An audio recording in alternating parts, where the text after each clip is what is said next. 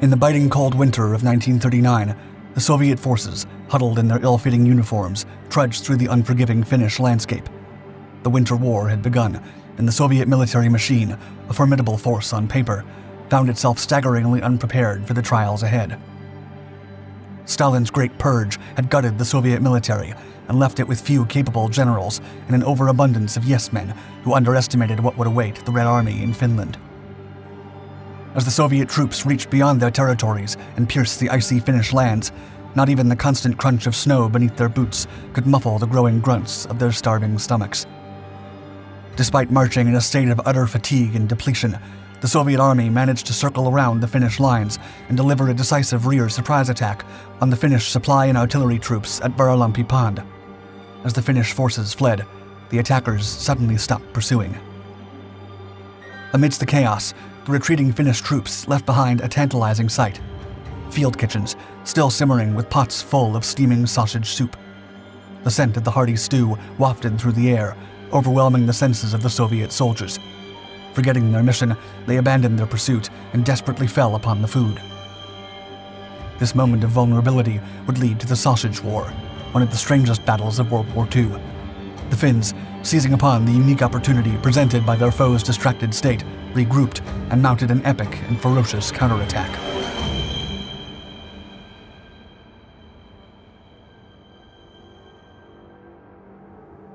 The Purge. The reasons why the Red Army found itself starving on December 10, 1939, are complex and numerous, but the most important of them can be traced back to Joseph Stalin, the iron-fisted ruler of the Soviet Union. In the depths of its paranoia, Stalin believed there were enemies everywhere: traitors, spies, and saboteurs. His ambition to consolidate power and maintain absolute control had driven him to embark on a campaign of terror and retribution. The Great Purge was unleashed, a brutal culling of perceived threats to his regime. With the passing months, the Great Purge took on a life of its own, consuming the nation in a whirlwind of bloodshed and treachery. Approximately 30,000 officers, officials, and military personnel, plus thousands of artists and intellectuals, were accused of crimes against the state and subjected to trials, imprisonment, and execution. But in a bid to secure absolute power over his dominion, Stalin had gutted his own military command structure, eliminated thousands of talented, experienced leaders and accomplished fighters, and replaced them with yes-men who would never dream of contradicting the wishes of the Soviet leader.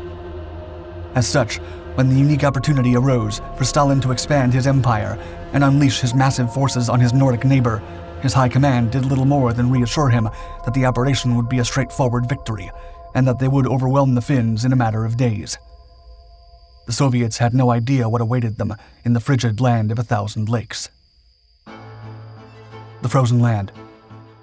It was the fall of 1939, and the intricate web of political alliances, secret negotiations, and long-held grudges had reached a breaking point. Europe would again be engulfed by the fires of war. As global peace crumbled, Stalin cast his gaze upon the lands of his Nordic neighbor, Finland. This territory had defied him by refusing to join the Soviet Union. The Soviet leaders saw in Adolf Hitler's belligerence an opportunity to expand the communist empire, while the Western powers were preoccupied with the Wehrmacht's march across Europe. Stalin wagered that the Western powers would find Germany's expansionist ambitions much more menacing than the USSR invading a Nordic country. Although they would surely condemn his actions, they would lack the capabilities and will to oppose him. In this regard, Stalin was correct. But Stalin did not foresee the series of events that would unfold on the snowy battlegrounds of the Finnish wilderness.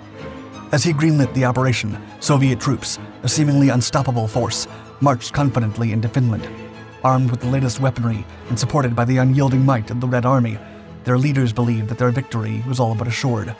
But as the snow began to fall and the temperature plunged to unimaginable depths, it became increasingly clear that the Soviet invaders were woefully unprepared for the harrowing conditions they would face. The inexperienced Soviet command had prepared for a short, straightforward conflict. They had established overstretched and poorly managed supply lines, resulting in inadequate food, ammunition, and clothing supplies. Lacking proper insulation, soldiers faced frostbite and hypothermia in the extreme weather. The khaki color provided poor camouflage against the snowy landscape, while ill-fitting clothing and boots limited mobility.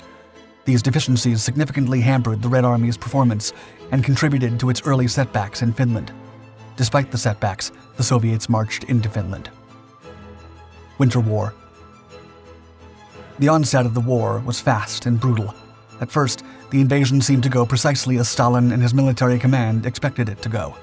Under the cloak of a cold night in 1939, the Soviet war machine struck, and its troops stormed the Finnish capital of Helsinki by November 30th. The world watched in horror as a seemingly unstoppable force sought to devour the small nation. Western powers protested Stalin's aggression and disregard for his non-aggression pact with Finland. Still, as Stalin had predicted, the West took no military action. It was more concerned with Germany's invasion of Poland. World leaders limited themselves to barring Stalin from participating in the League of Nations, even as his troops spread across the frozen wilderness of Finland. Most heads of state watched the events in Finland with alarmed helplessness, knowing that the Nordic country would fall in a couple of weeks. But the Soviets had been deceived by their own ambitions. Even after entering Helsinki, the ranks were soon eroded by the harsh Finnish landscapes and the iron will of its defenders. With little organization, no adequate winter gear, and overstretched supply lines, the Soviet incursion soon lost steam as morale plummeted along with their food stockpiles. On the other hand, the Finnish troops found solace in the frosty landscape they called home. These hardy warriors had access to a continued supply of food and gear to fight the winter. The tenacious Finnish defenders stood their ground, drawing strength from their intimate knowledge of the frozen terrain and the unwavering support of their countrymen. As the Soviet command panicked in the face of their lack of progress, the troops found themselves abandoned behind enemy territory. The Sausage War. As the bitter winter continued, the tired Soviet 718th Rifle Regiment was ordered to launch an unexpected assault on the eastern village of Ilomantsi on December 10th. The riflemen encircled the village by walking from the Tolvieri front lines, traversing the frozen landscape and emerging at the rear of the enemy position. By the time they reached the outskirts of the village, near the Varolampi Pond, they had been marching for 5 days straight and were exhausted and starving. Still, they had the element of surprise.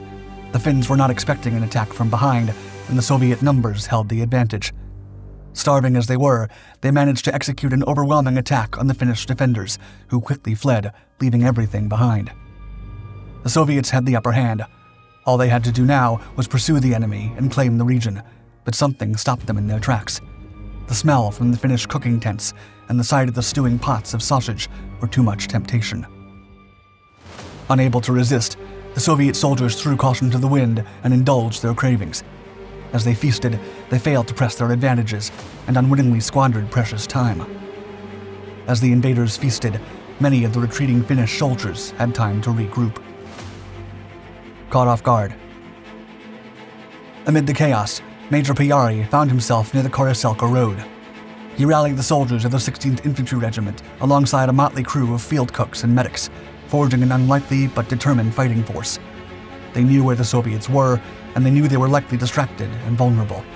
They drew their bayonets, headed back to their captured camp, and mounted a fierce counterattack. Catching the Red Army off guard, the Finns tore through the distracted Soviets. The confrontation was one of the rare instances of bayonet fighting during the Winter War, and it raged long into the night. As the first light of dawn broke on December 11th, the determined Finnish force had succeeded in repelling the invaders. The Soviet troops, battered and broken, retreated from the field. In the cold light of day, the actual cost of the conflict became evident. Finnish estimates placed the Soviet casualties at over 100, while their own ranks mourned the loss of 20 brave souls. It was an unlikely but welcome result for the defending army of cooks and medics. The Soviets were left reeling, their once formidable regiment decimated. The frozen battlefield bore witness to the terrible price paid for a moment of weakness. Inspiring Hitler. Though fleeting, the battle left an indelible mark on the war's course, stalling the relentless Soviet advance. The Sausage War stood as a symbol of the Red Army's vulnerability and the resourcefulness of the Finnish forces. Despite this triumph, the brave Finnish defenders could not halt the march of history.